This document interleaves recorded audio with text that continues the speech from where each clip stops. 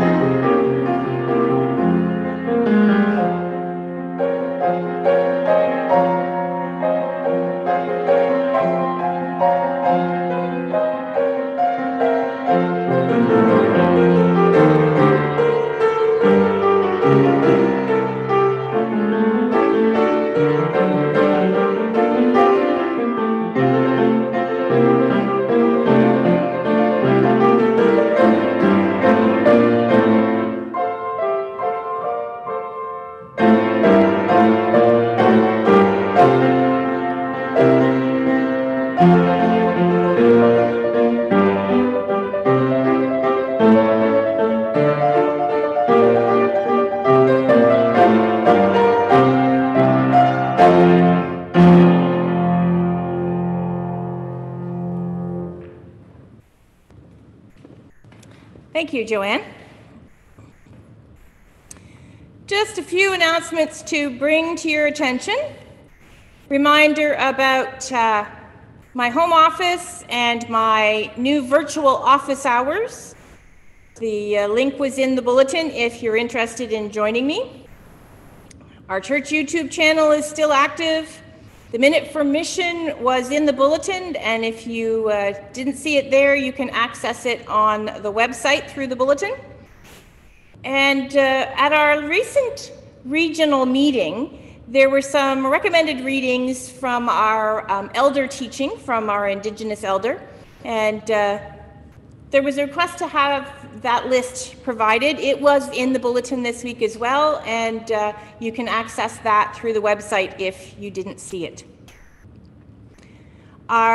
Something new, I'm calling it WOW, Wednesday Outdoor Worship. And we're hoping to start this Wednesday. We are starting by giving a call to those who haven't been able to join us on Zoom. And as space allows, we will expand to others who are interested. You will have to bring your own chair and wear a mask because we're going to do some singing. And although we're outside, singing is more forceful and we need to be a little more careful. If you are wanting to be involved, please just email or call the church office before 10 a.m. on Mondays. And as spaces are available, first come, first serve, we'll let you know. Reminder, if you haven't already ordered for the summer salad supper, our drive-through supper, it's on the 23rd, but you need to order by this Wednesday, the 16th. It says by 8 p.m., so as soon as you get home from worship, if you happen to be here, that'll be the deadline. And you can call Susan or email Heather about that. I know that we've had quite a few orders already, so thank you to those who have already ordered. And let everyone know that you know about that, and we would welcome anyone who'd like to join us. As well, our next fun script is the last until fall, so if you, now that the stores are starting to open and you'd like to do a little shopping, perhaps get a gift card first and then go shopping. Ordering this Friday and picking up next Friday. So keep that in mind. If you need a order form. They are on the website, but there are also a few hard copies out at the Emily Street door. And as always, we thank you for continuing your givings and making sure that we continue to give our ministry in this community. And there was a little note just to remind you that the hall build is on hold for now, so you can move your donations to general operating funds, or you can continue to give to the build. That money will be invested until such time as we need it. Any changes you'd like to make, if you're on par or doing other things like that, please just speak to Lorna, our treasurer. And those are our announcements for today.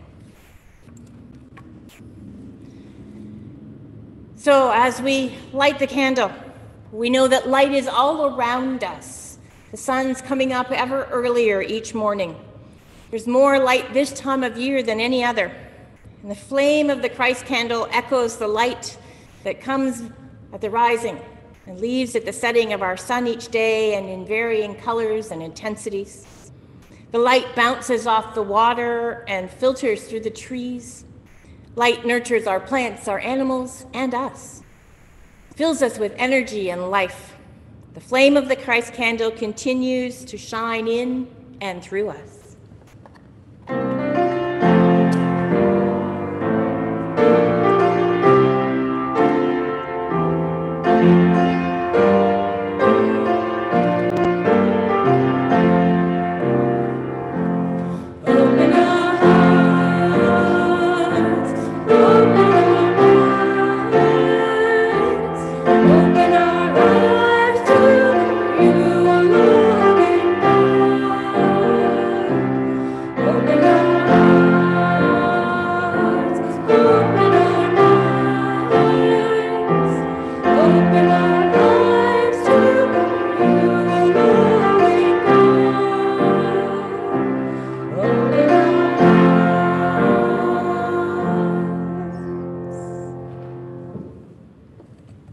Let us join in our call to worship. Welcome to worship, a time to glorify God. Although apart, we are united in our praise and thanksgiving. Welcome to God's peace, a time to open ourselves to God's healing power. We come to move beyond our doubts, fears, and distractions. Welcome to God's love, a time to experience God's inclusive welcome. We come to receive God's love, which lifts the shadows and brings us light and joy. Welcome. Let us pray. Loving God, as the sun and wind filter through the trees, so your Spirit filters through our lives. You stir us to movement, you warm us. Your Spirit gives us courage and strength for life, no matter what comes. Renew that Spirit in this time of worship, we pray. Amen. And our hymn of praise is 4 verses from New Every Morning.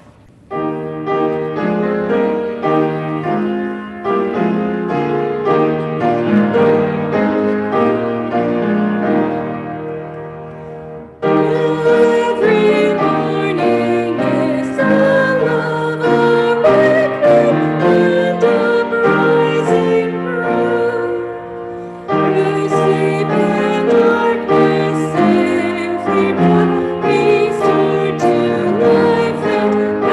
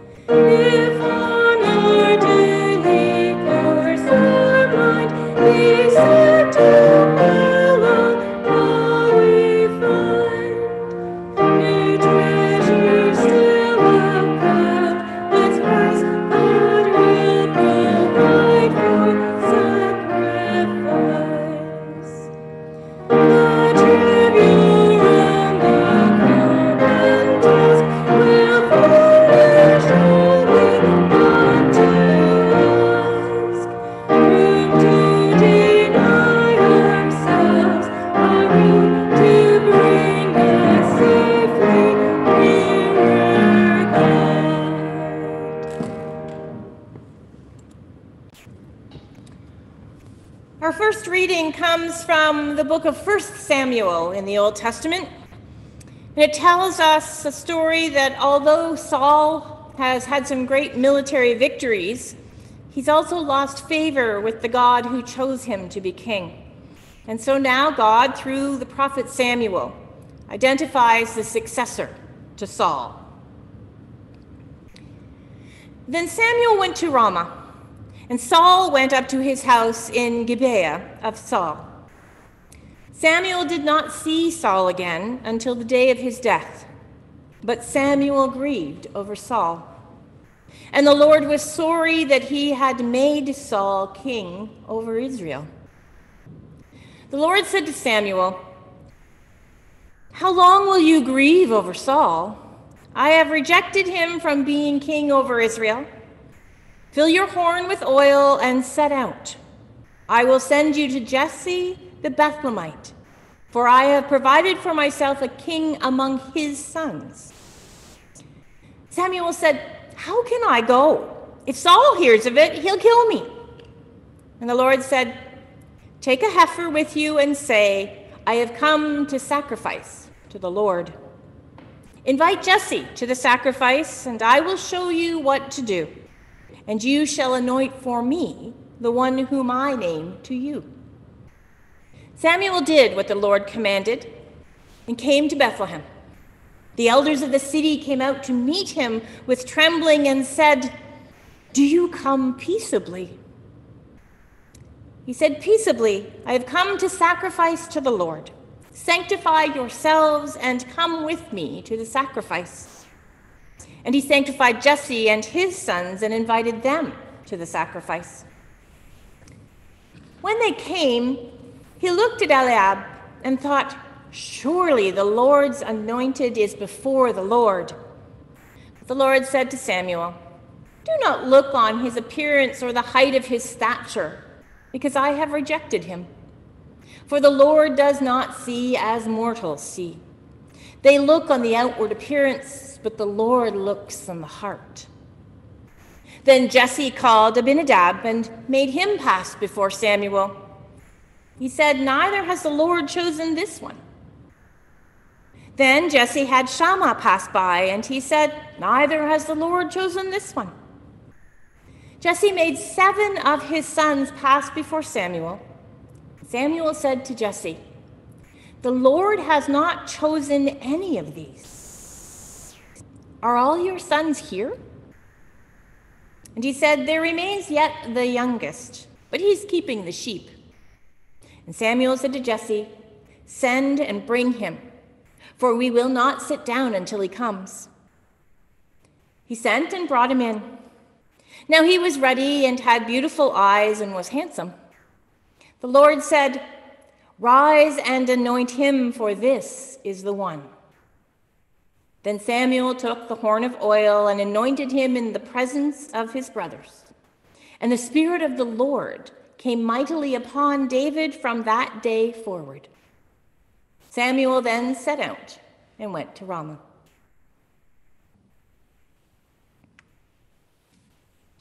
Let us sing, "Spirit of the Living God."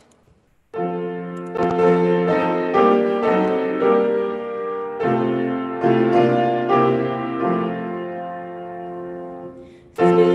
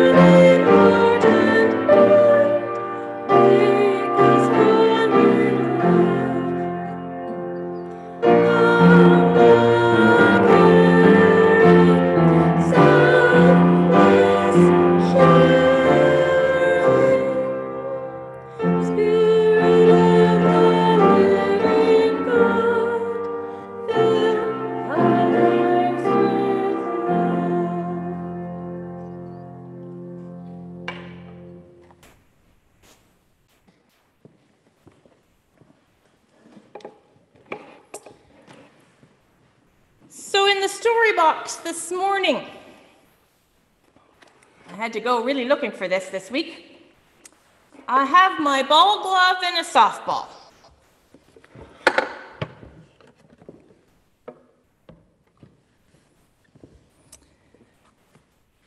Now, you might wonder what a ball glove and a softball have to do much with the scriptures or church. Although I do know a lot of churches that have ball teams, or used to.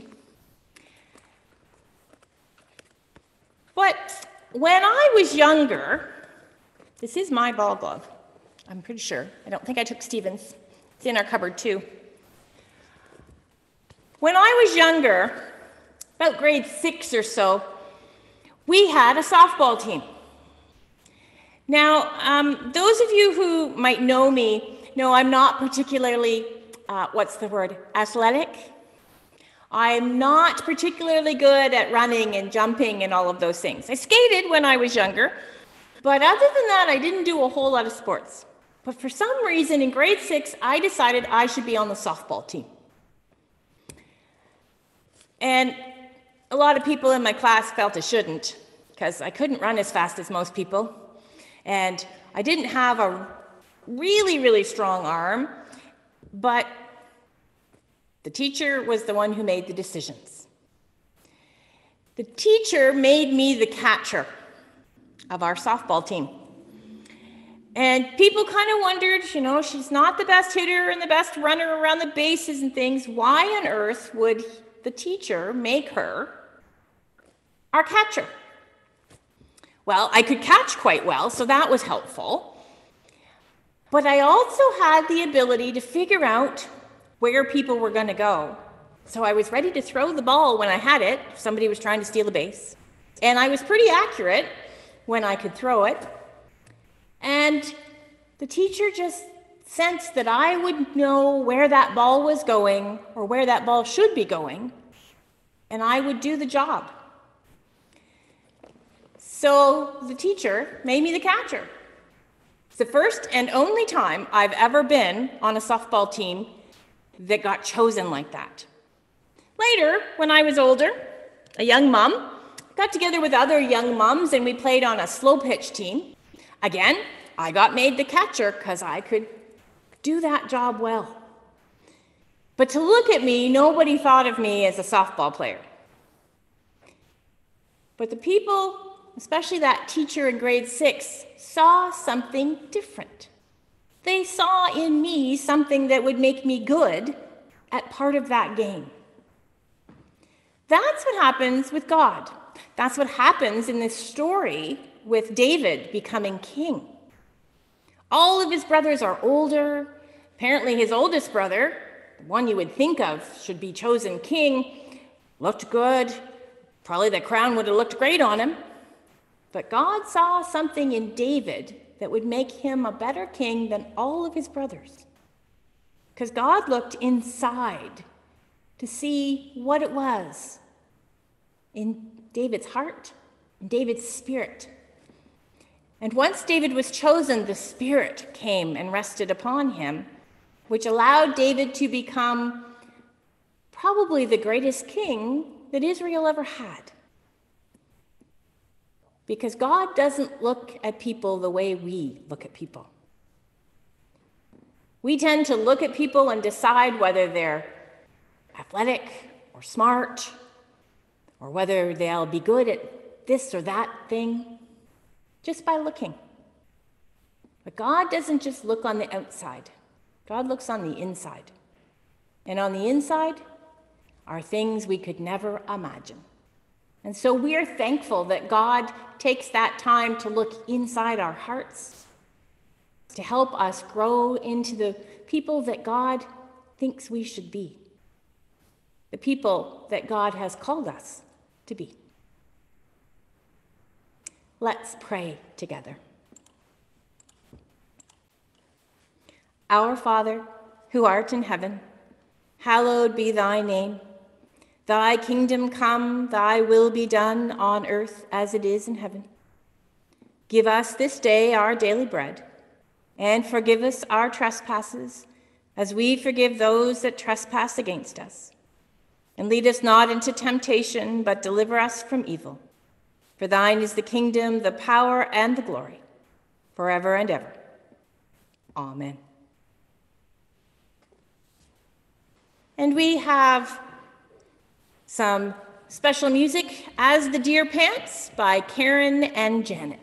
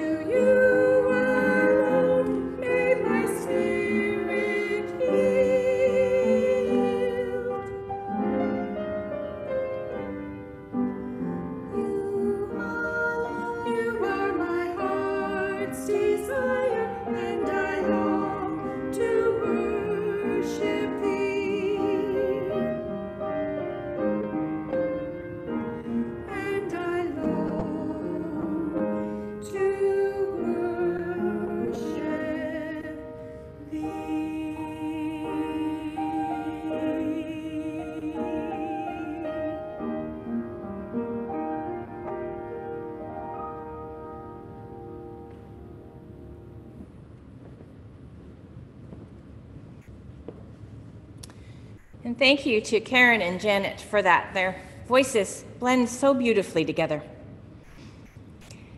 Our responsive psalm is Psalm 20 this morning.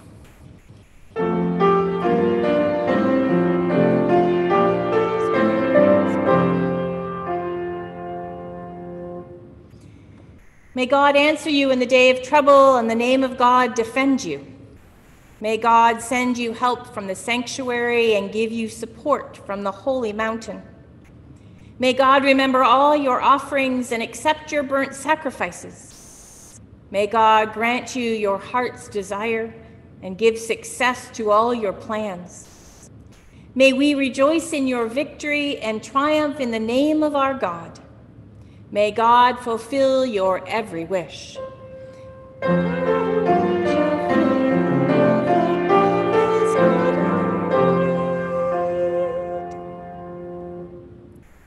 Now I know, O God, that you helped your anointed, and you will answer from your holy heaven and the victorious might of your right hand. Some put their trust in chariots and some in horses, but we will trust in the name of our God. They will totter and fall, but we shall rise and stand upright. God save those who rule and answer us when we call.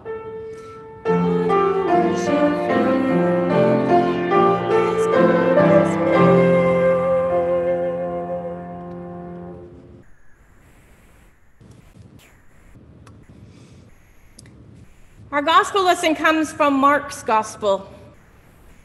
And Jesus is in the midst of telling many parables.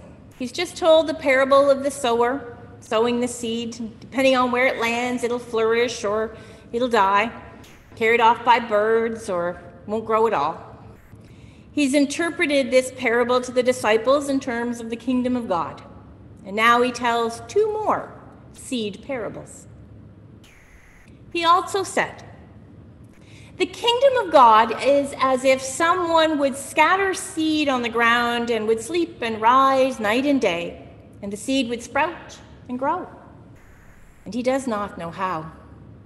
The earth produces of itself first the stalk, then the head, and then the full grain in the head.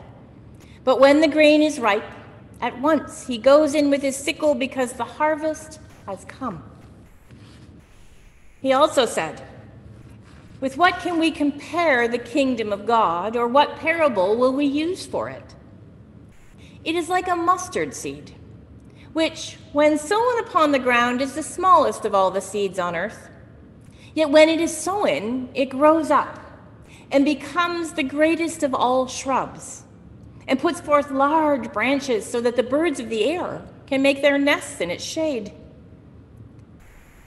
With many such parables, he spoke the word to them, as they were able to hear it. He did not speak to them except in parables, but he explained everything in private to his disciples. This is the word of the Lord. Thanks be to God. And our hymn, "In the Bulb There Is a Flower."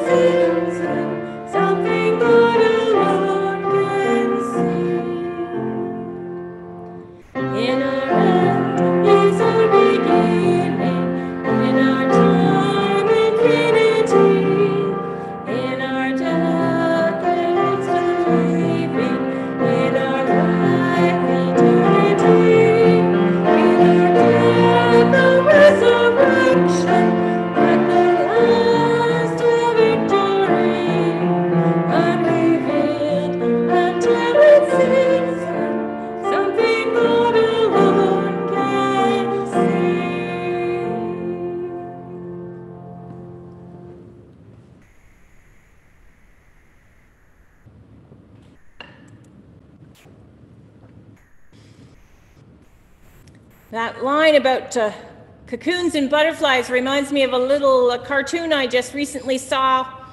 An older sister explaining to her little brother, the caterpillar goes into the cocoon to quarantine, and when he comes out, he's a butterfly. We're all going to be butterflies soon.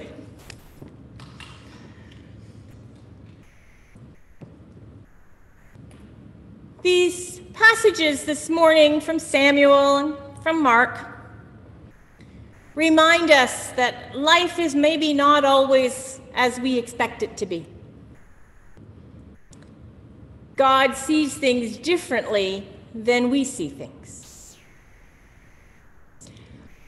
Give or take 10 years ago now, I was asked to be the guest speaker at the UCW's Quimillac weekend. And I decided, being me, do something a little controversial perhaps. And I decided to do Bad Girls of the Bible as my theme. And the first time we got together, I looked out at this sea of women. I was one of a handful of women under 50 at that gathering. And I looked out to them and I said, I want you to tell me all the words that you've been taught or that you think of to describe a good girl. And they used words like obedient and quiet and meek and gentle. Those kinds of words. You probably have some running in your own head. And then I asked, all the words you've been taught or can think of to describe a bad girl.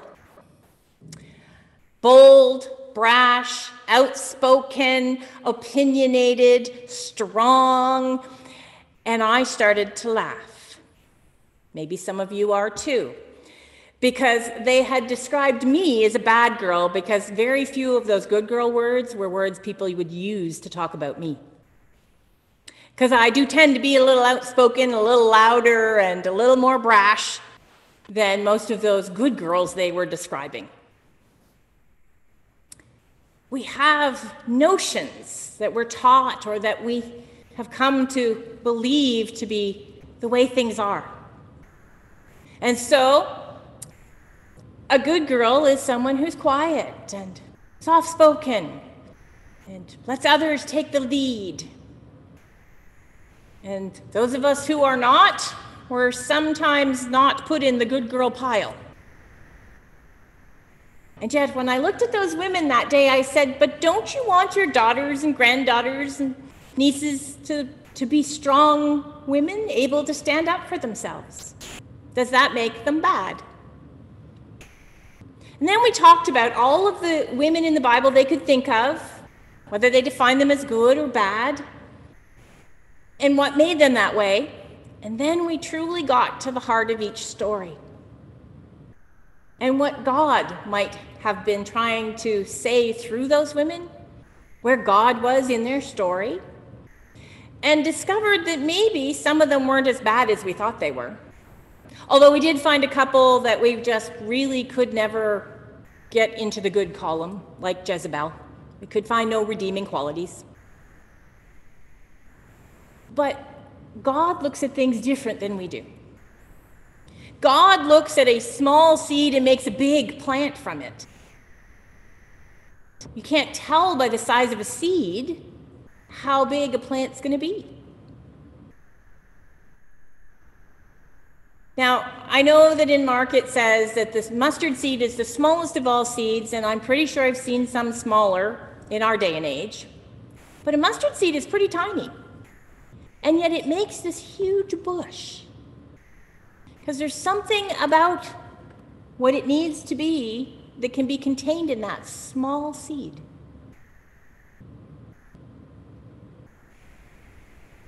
Samuel assumed a firstborn, a tall and handsome young man, would be the king.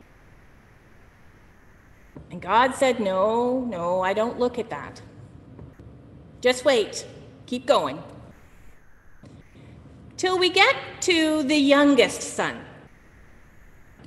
Now, in that day and age, youngest sons didn't really inherit anything. Especially when he was number 8 on the list, there wasn't a whole lot left. But I always laugh when I read this passage because it starts out by saying, no, it's not Eliab, because I don't just look at how tall and handsome he is. And then the description of David is about how handsome he is. But then God says, even if he's handsome, don't look at that. Look beyond that. That's what I do. God shakes things up. God tells us to take more than 1 second to figure out who someone in front of you is. Samuel was looking, as was probably everybody else with him, in the same way. They all assumed it would be the oldest, the tallest, the most handsome. And God said, that's not how I think. Well, when we have people standing in front of us, what do we think? What do we use? Because like God, we can't see inside someone's heart right away. So we make assumptions based on what we've been taught or what we've experienced. Just like all those words that the ladies gave me that day that assumed certain things about what type of person you are. And we do that every day. It's kind of funny when you think about it, because if we would have seen somebody wearing a mask and coming into this bank or the grocery store previously, we would have assumed they were about to rob the place. And now, if someone comes in without a mask, we get upset and worried. Things have changed how we see things. The world has changed how we see things. Life has changed how we see things. God is always digging a little deeper because God wants us to be in relationship. God has great potential in each one of us, in each of God's children throughout the world. And God wants the best for all of us. God wants us all to grow from our tiny seed into that huge mustard plant that can house birds and be a shelter and do something good. God wants all of us to stop looking at the oldest and the strongest and the tallest and the nicest looking and dig a little deeper. Get to know the person in front of you a little bit. I know I try to do that. And behind a mask, it gets really tricky to do so now. Because usually you start a conversation with a smile with a stranger. And nobody can see me smile these days. And so you nod at people that you think you know, or you just nod because you're not sure anymore. But you can still strike up a conversation. You can still find common ground. Because if there's one thing we all have in common right now is that we're wearing those masks, we don't want to, and we're tired of it all. We have more in common deep down inside than we have in differences. God calls those things out in each one of us. God calls us to stop and take a moment to build a relationship to see maybe more of what God sees in each one of us. And yes, it takes some effort. It's so much easier to just look and dismiss somebody or look and go, yeah, that's somebody I'd want to talk to. It takes a little longer. But God's telling us it's worth it. God's telling us not to assume that the seed is going to grow into something in particular, but to watch and see what actually grows. For we are part of the kingdom of God. And God is calling each one of us to look inside, not just ourselves, but to look deeper into one another and find the good that God has placed in each one of us, so that together we can grow into a healthy plant, a healthy nation, a healthy world that gives shelter and care and connection to all. Amen.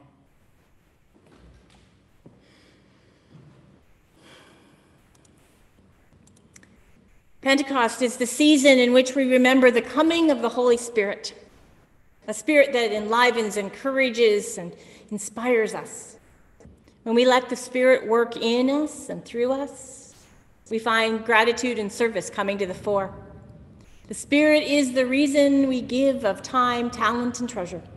For the Spirit reminds us that we have life from God, and we have it in abundance. So we give.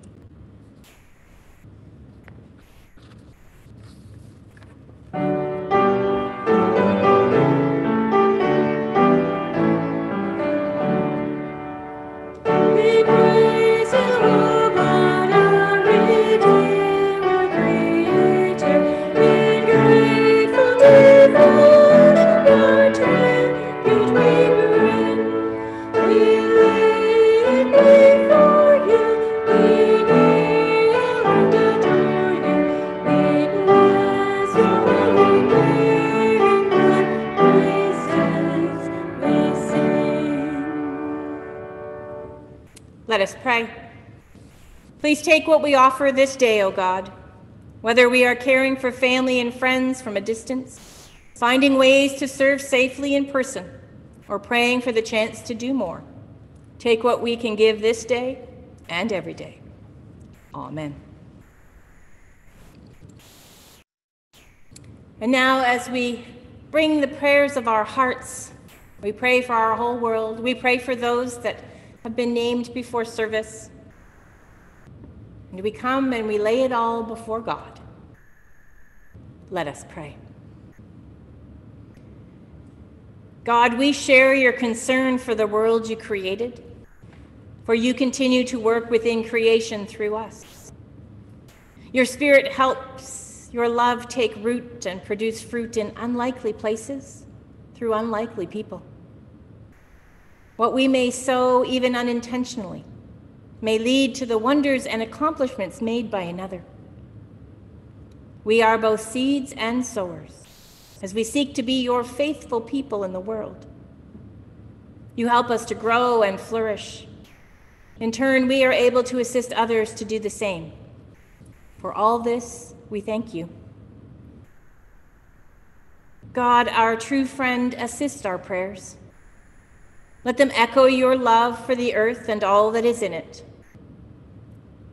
We begin our prayers for others by asking your presence to be with those who live with us in this church community. Keep the strong gentle, empower the weak, make us all more merciful. Comfort those grieving a loss, heal those recovering from illness, guide those facing tough decisions, and make us all just a little more patient. Keep the clever wise, forgive and straighten out the foolish, endow the meek with confidence, and make us all the true children of your love. We pray also for our wider community and nation. Guide our leaders, forgive their blunders, humble their pride, work with their strengths, divert them from grave errors, and turn even their weaknesses to good use. Within our country, we are still being reminded that we need to pray especially for those still affected by the errors of the past from residential schools, and pray for those who choose hate over love or tolerance and are deadly to others. And then we pray for those who have been affected, as happened in London most recently. We ask you to bless our world by using us and all other people who love justice and compassion. Heal the pain of the nations, relieve the oppressed, feed the hungry, stand with those enduring warfare. Bless your peacemakers, house the homeless, provide a welcoming place for refugees, and bless any politician who trusts you more than their own prejudice or fear. In these difficult, trying, uncertain times, we also pray for ourselves. Where we are strong in faith, use us sensitively. Where we are weak in faith, help us to believe more daringly. Where we are weak in body, give us delight in the strengths we do have. Where we have abundant energy, let us employ it generously. Where we are large in compassion, enable us to use it efficiently. Where we are surrounded by many possessions, help us to give more freely. Where we must live more frugally, let us embrace the special blessings that you have promised to the poor. Hear now the prayers of our hearts for others and for ourselves.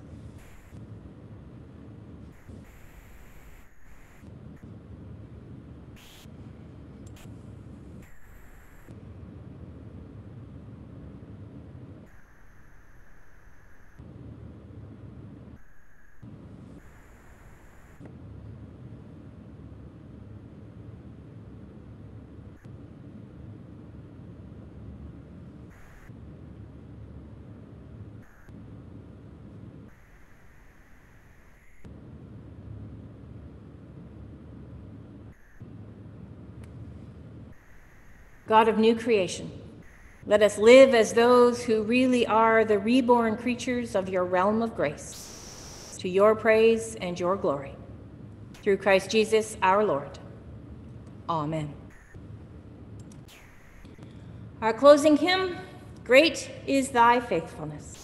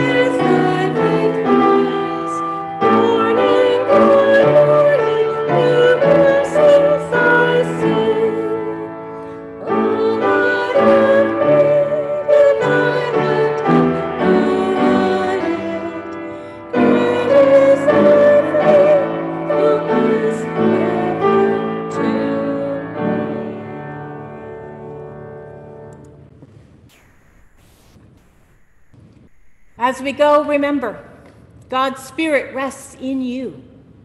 Look for God's Spirit in each one you meet.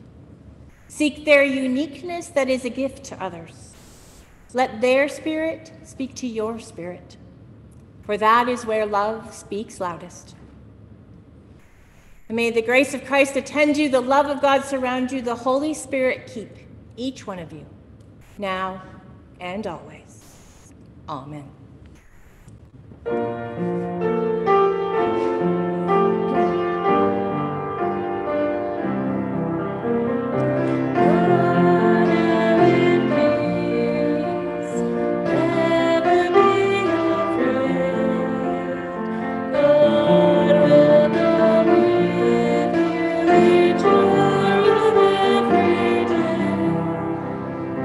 God, now in faith.